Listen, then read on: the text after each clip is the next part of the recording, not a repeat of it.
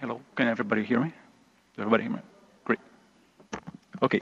We have in Canada this project called GenAP, where we provide, among others, tools, Galaxy, to serve our community.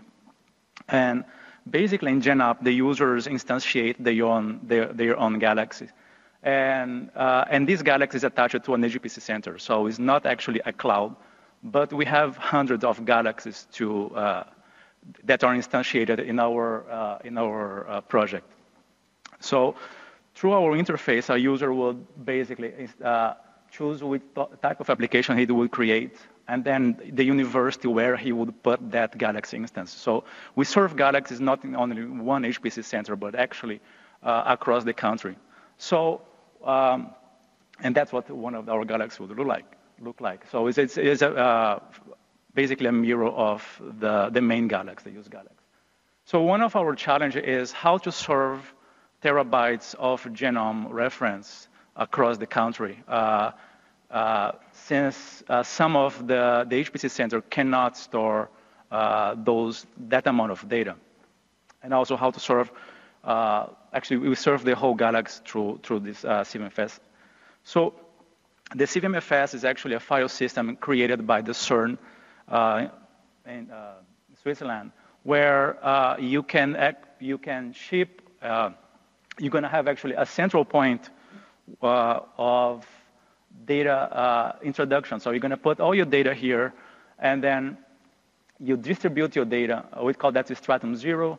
And then you commit your data, and this data gets distributed to another stratum, which is called stratum 1. And from the stratum 1, this data is served to the clusters.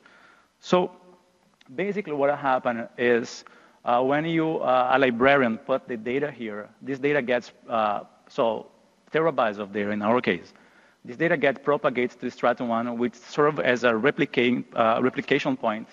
And this data gets served into every cluster for what we call a squid cache. What happened here is that the data that is in the cluster is not what it is inside of the stratum 1. The data gets pushed to the stratum to the cluster only when the user needs. So I can have terabytes of data in my stratum 1, and perhaps just one genome inside of my Galaxy in that cluster, which was the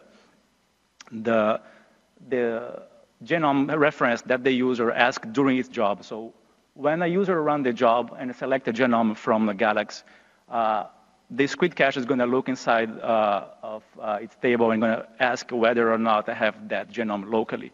If it doesn't, then the genome is fetched from the stratum 1. We modify the squid cache to keep the genome for 1 year in a cluster once it's downloaded. So after 1 year passes, that genome is removed. So that allows me to only have the genome that my user base needs in every cluster. So if this cluster is only used by microbiologists, there is no reason why I would have reference human genomes here, and vice versa for other organisms. So I was happy to learn also that from Nathan that the main Galaxy, the use Galaxy, also is using this model, which kind of says that what we're doing is a good thing, is a right thing to do. So because of that, last week before coming here, I was awarded a prize from Compute Canada.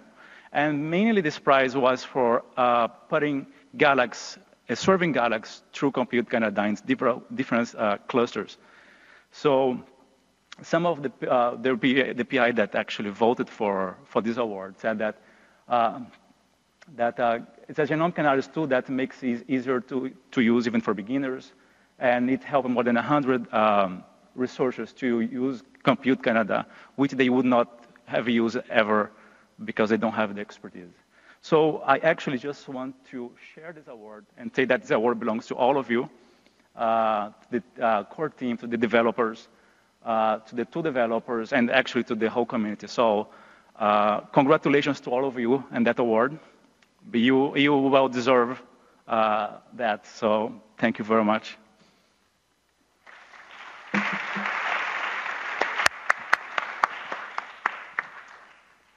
Do we have any questions for David? Any congratulations across the rows here to all of us, all of you. So I have a question. What did you run into? So when you were adapting a file system that was developed by CERN for high energy physics data, what kind of differences did you run into with Galaxy Bioinformatics data? What kinds of things did you have to change? Right. The main difference is, is that the file system to the end user is a read-only file system. So the user doesn't have the power to manipulate the tools and the data set itself, which is actually a good thing at the end of the day, because it allows me to be the only person that can manipulate the data, and knowing that if there was a mistake, I'm the only one to be blamed. So that's the advantage.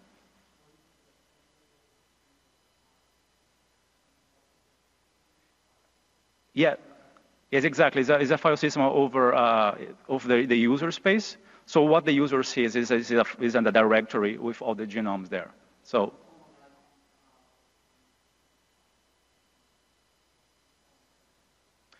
exactly. So the only difference is you put an expiration date for the files that the user downloads. So after that expiration date, that file is removed.